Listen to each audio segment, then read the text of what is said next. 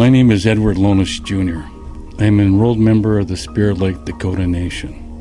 I currently serve as the chairman of the board at Diversity Foundation, Inc., a Minnesota nonprofit organization committed to bridging the cultural gap between and among all people. I am also a direct descendant of both Sioux Dakota chiefs Waneta and his son Wanatan, Little Charger, who once lived and called Rochester area in the southern Minnesota their original homeland up until the U.S.-Dakota War of 1862. My ancestors were among those imprisoned at Fort Snelling and who were later forcibly exiled from Minnesota. Since 1995, Diversity Foundation's executive director, Lyle Rustad, and myself have helped organize and facilitate many intercultural reconciliation and outreach activities among our neighboring Great Plains Indian reservations, where many of my Dakota relatives continue to struggle and live under nearly third world conditions. While working to build support for economically deprived reservation communities, the Diversity Foundation has photographed and filmed extensively to illustrate both recent and historical experiences of Dakota, Lakota, Nakota people in the upper Midwest. In addition to reconciliation events, it has filmed many interviews among elders, veterans, and other tribal leaders and educators, including extensive reflections upon the lives and historical conditions of their people. Following are excerpts from some of these interviews. I've been very fortunate to have been elected to 2 terms and now in my 2nd term. My responsibility to continue my father's work. There needed to be understanding between the Indian and the non-Indian people. The stereotypes that have always been portrayed are not really true. I thought it was important that Shakopee continue to be involved, and now we have the resources to be able to get out and support these kinds of groups that are fostering this understanding. So we stopped in Mankato restaurant down here, about 6 of us, and a group of kids come in. Then they were making slurs about, well, we hung 48 of you, you know, and they said we might just hang another 6. So we just quietly got up. We didn't pay them. Got up and we left. Then I figured that if we ever brought the powwow and get the white people to mix with the Indians and make these people realize that we're not uncivilized, still keep our own tradition going. And then I called Amos Owen, and didn't take him but 1 second to say, all right, well, I'll be there.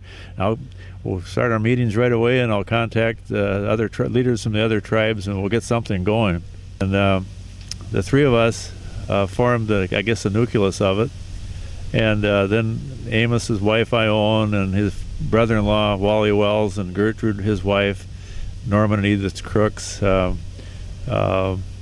Amos and Rose Crooks, Big Dave Larson, and Chief Wabasha and his wife, Vernell, composed the committee that we had. Amos and Rose, they were there, and they talked about their understanding of the culture and the understanding of the ceremonies, and they did both they were both traditional dancers. I think it's been a great thing for that organization to start those powwows down here and bring people back. As I look back on it now, was a committee of dedicated people who never debated anything, never argued. They just came up with ideas, and they worked out their thoughts, the ideas they had into action. And it was just a pleasure working with them. And that's one reason why I come back to this land when I come out of service. And I applied for this land when I married her, where we're living at now, where Mystic Lake is. That land belonged to me, 40 acres. Oh, really? Yeah. Mm-hmm. So with that 40 acres, I figured... So you were the beginning of the reservation? Yeah. We were the first ones on there. We were the first ones that... Really yeah. We're the first ones that started the reservation. There's only 5 of us. And, what year was that then that you bought 54. that land? Yeah. My thing I wanted to do is bring all these people, all my brothers and sisters, back. That 40 acres was just the prime thing. We have to be able to interact and understand each other to go forward, and that's, I think, the legacy that my folks and Amos Owens and them is coming true. My name is Robert Bone. I am from the Dakota Nation of Sioux Valley, Manitoba, Canada. A member of the Flandreau Santee Sioux tribe, but I do not speak Dakota. I speak Lakota. My name is Rick Thomas. Indian name is Tatonkamani, which is Walking Buffalo, which was a war chief after the 1862 Minnesota Uprising. Lyle Rustad came to us, to the city, about 10 years ago. And he came because he had promised Ernie, Chief Wabasha, that he would find where his relatives were buried. And Lyle went down to the mayor. The mayor sent him to me in City Hall. He then brought the Unity Riders quickly in '98, I think it was, to Winona from Manitoba, from what's called Sioux Valley. Yeah, Big Eagle. I'm from the Crow Creek Sioux Indian Reservation in South Dakota. I'm a descendant of, great descendant of Chief Big Eagle. My name's Rod Steiner, and I'm enrolled at the Santee Sioux Nation of Nebraska. I've always heard white people tell me how the government had cheated us out of our land, and boy, you guys really got took. And I always used to think to myself, well, they're still doing it, and why don't you help us? Lyle has always said that this could be a model for the way Indians and white people should get along.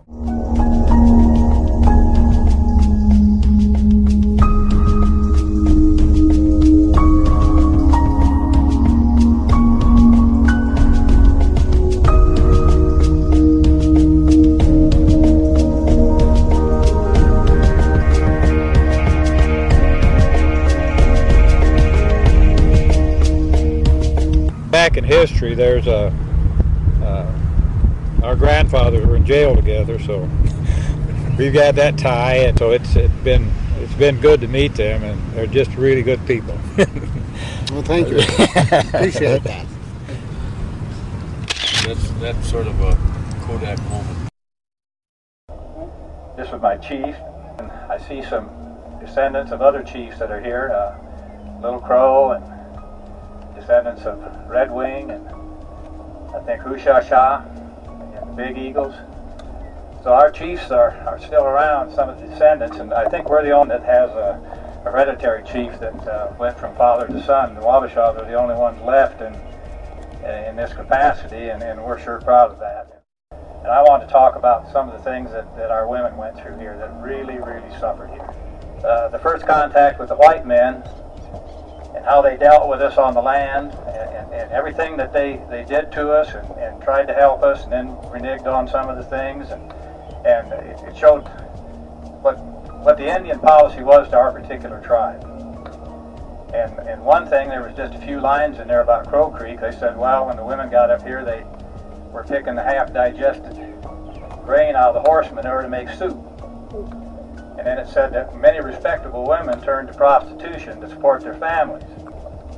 And all of us here, a lot of us here came from those women probably, that suffered here. And that's why when we put this monument up, and I'd read that way before we ever thought about this monument, and when I thought about what our women went through here, and then I thought about my Dakota grandmothers, and I counted 16 Dakota women that I was raised around at Santee. My great-grandmother, my grandmother, my great-aunts, and all my mother's siblings, cousins, that helped raise me. All the love they showed me. And they were strong, resourceful women. And I thought, well, I think that came from here. When you go through something like that up here, you pass that on to your children. We're at the Holy Faith Cemetery at the Hobo Creek area near Santee, Nebraska. This was Wabasha III. He was the third in the line of Wabasha chiefs. He was chief during the Minnesota uprising of Dakota Indians in Minnesota in 1862. That's our homeland, Minnesota. And it was a short war, and after it was over, all the Dakota were banished from the state of Minnesota, and First, they were kept that first year at Fort Snelling in St. Paul, and then the next year they were shipped by boat down to St. Louis and then up the Missouri River to Crow Creek, South Dakota. But it was such a barren and harsh land that about half of the tribe died. The people coming up to me and shaking my hand, they called me a chief. They said, they would ask me who my parents were, and I'd tell them, and they'd say, well, you're our chief, and shake hands. They were going to bury a Indian kid out there and that got killed in the war, and I don't remember which tribe he was, but either Omaha or Winnebago. All the Indians started coming to the funeral, and they stopped the funeral. What we call a reservation town is a town next to the reservation. You always have prejudice there. I don't care. They can say they don't, but it's there.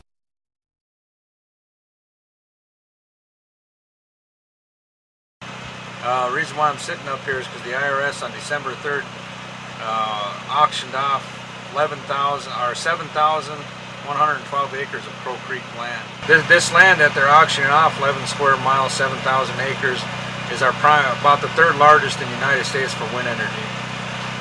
You know, it's for our economic development, jobs for our people, possibly even free electricity. But why take this land? Why do you want this land? You took the Black Hills, you took our bottomlands, put in dams, you made us move then again, promised us free electricity with the hydro dam sitting right beside us. Never happened. Now you look at today, you're taking our land again. Wind energy land, Indian land, not for sale.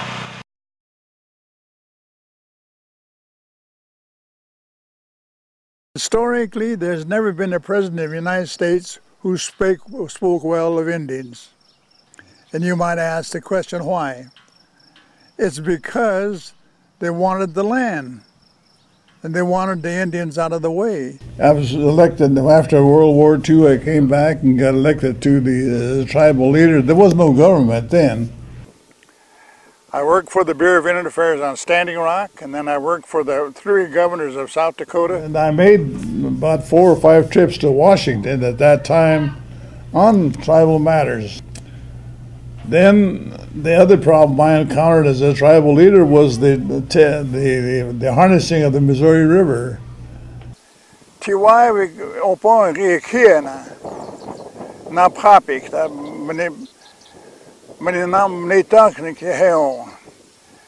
At one time, all of this land was ours.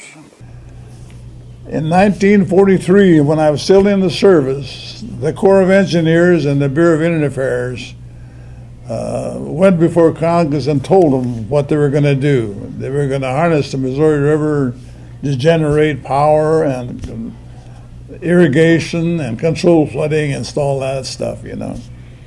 But they never told the tribe. Cindy, I know she's a doctor and she carries an important role. She prefers that, and that's really cool because in a way, you know, that's the humility that we have as humans, you know. So Cindy here will help. Many people want to understand, and so then how do you help them understand the context of the evolution of how this country was settled?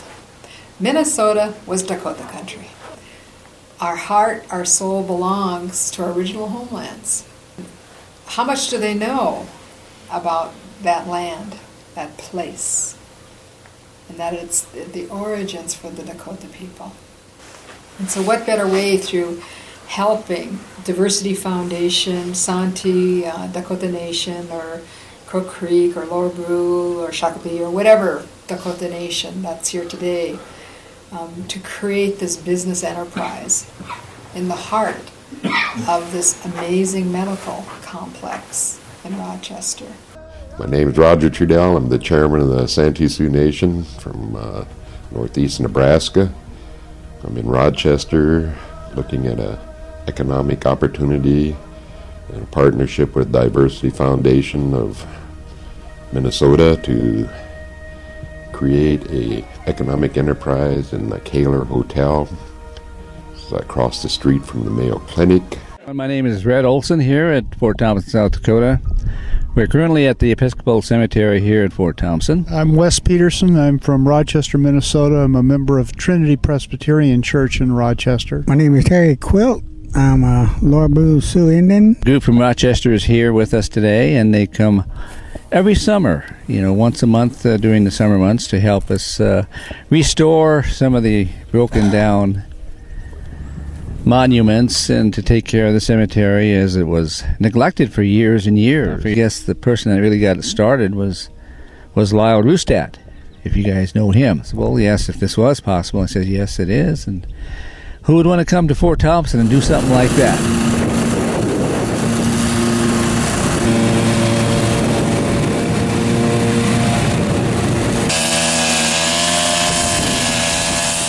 Reconciliation. Our people could be the most bitter because of all the terrible things that we have had to endure. But there is a better way. It's a gift of Wakantaka, Great Spirit God. It's a gift of love. So with that, I will read the City of Rochester Proclamation. And whereas throughout their long history, the Great Dakota Nation has traditional and cultural ties to the state of Minnesota, even to the great city of Rochester. Thank you so much. We're so glad. Thank you. You're welcome. Thank you.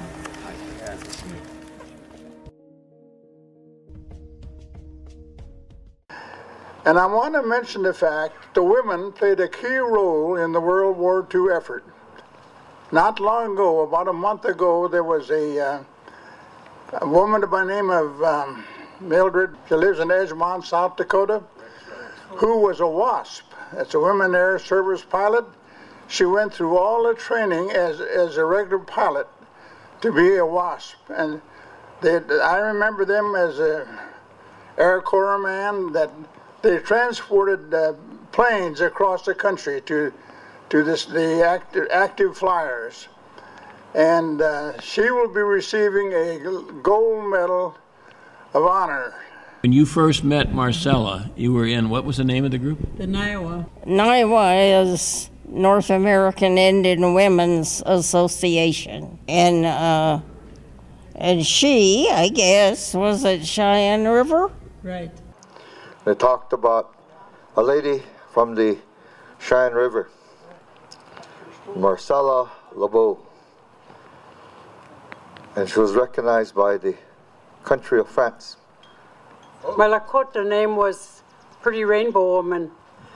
I had one of the greatest honors and privileges of my life to serve as an Army nurse during World War II. We took care of patients from D-Day. Then later we went to Liège, Belgium, where we took care of patients from the 3 campaigns. And the reason why they picked to be code talkers during the war, because all 567 Indian tribes spoke a different language. The enemy captured one, and they tried to torture him to give the secrets out about what they were saying on different missions. They couldn't, he said, yeah, I don't understand that war. I am 100% Indian. I can read and write the Lakota language.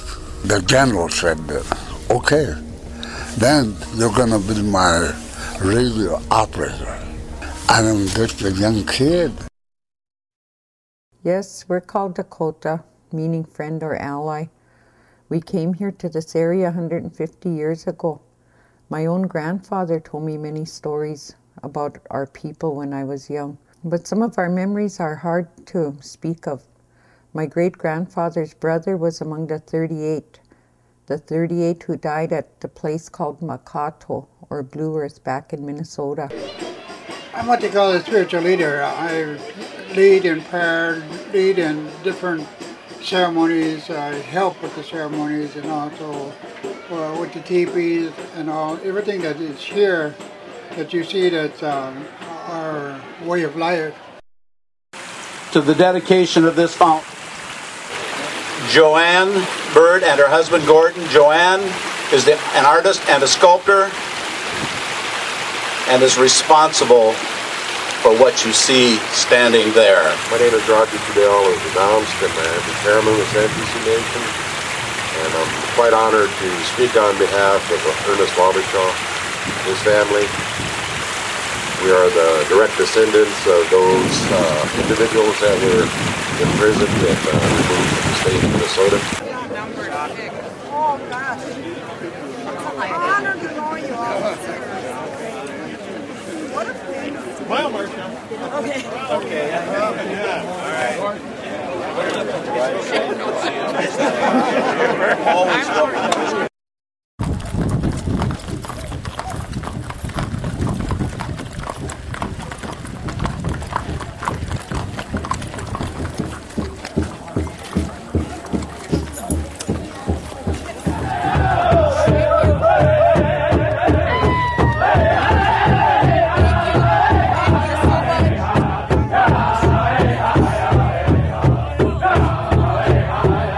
Corby, what does this mean to you and what just happened here?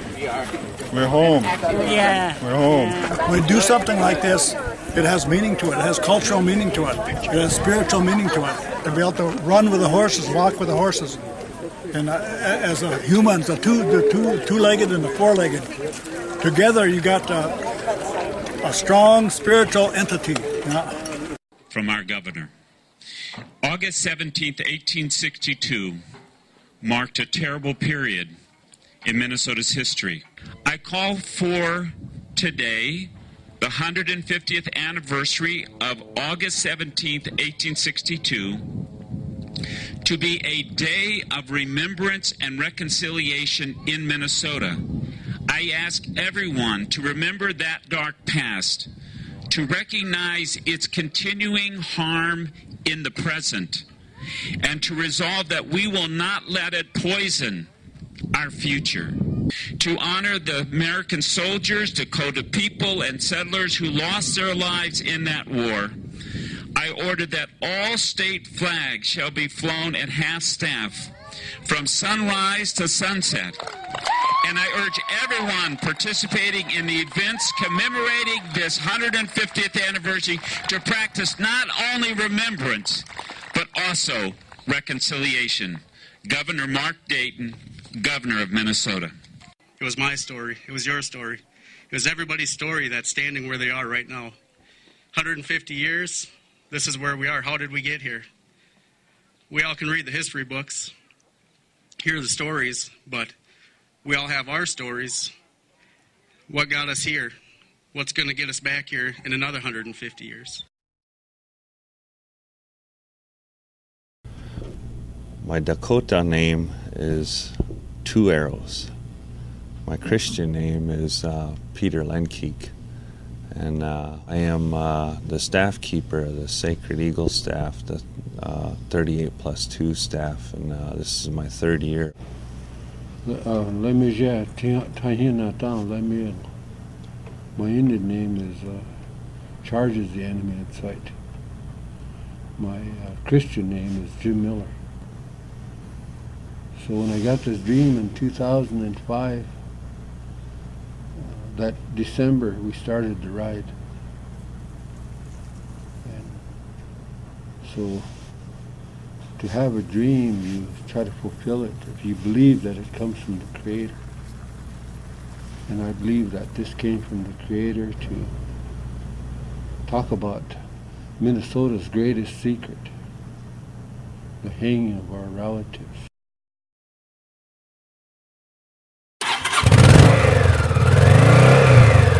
Our ancestral lands are mainly around Minnesota area, and so knowing a little bit of that history that took place back in the 1860s and so forth, we came up with the idea for a ride to remember our people.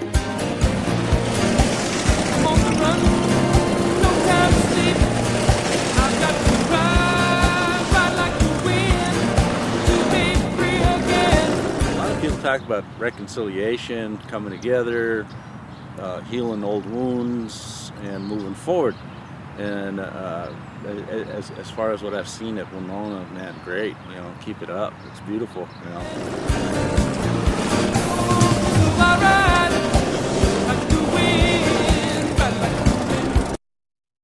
Hi, my name is Brandon Sazu, chairman of the Crow Creek Sioux Tribe.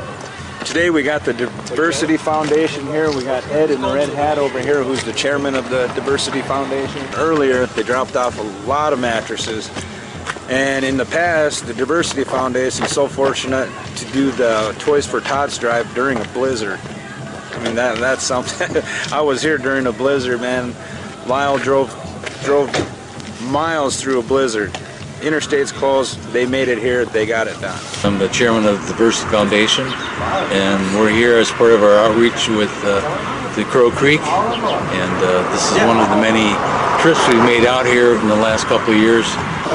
My name is Danita Loudner, and I'm an enrolled member of Crow Creek Outreach by bringing in semi-loads of toys for tots and our mattresses. They did a Lions Club to help us secure a Lions Club mobile unit to come in and do some screening, where we found 80% of our individuals had high blood pressure, and without them we couldn't have gotten anybody to help sponsor the Lions Club. We had to reach all the way to Minnesota. It's one of the big things, other than the outreach that you guys do. It's a lot more than just bringing in the mattresses. Lyle and Ed Lonis deserve a lot of credit for bringing out what we are all about.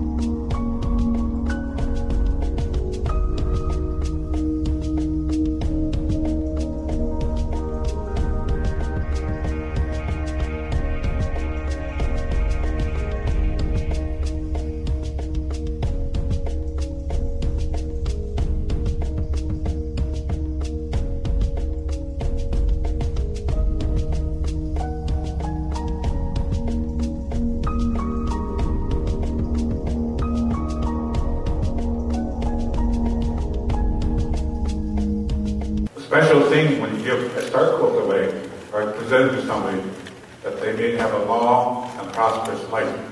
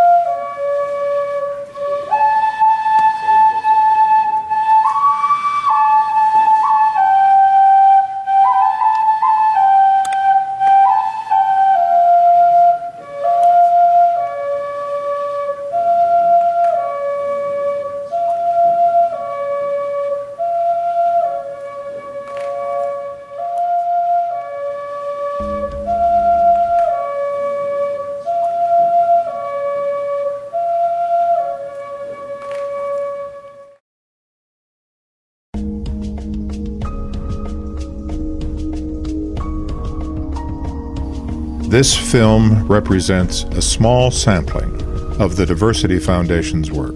It has included scenes at reconciliation and healing ceremonies and interviews in Iowa, Nebraska, South Dakota, North Dakota, Montana, Manitoba, and Saskatchewan, as well as Minnesota.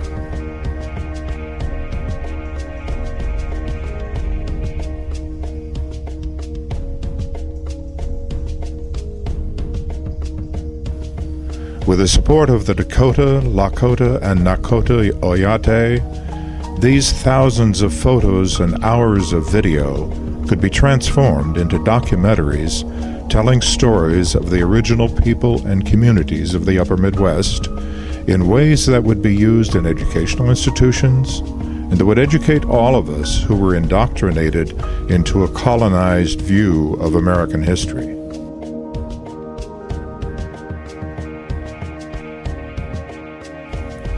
Working together, we could advance reconciliation among all of our people, among descendants of immigrants and slaves, as well as First Nations people, and enable deeper understanding among all of us of our common history. This should also enhance support for programs that strengthen economic and social conditions in reservations and urban indigenous communities.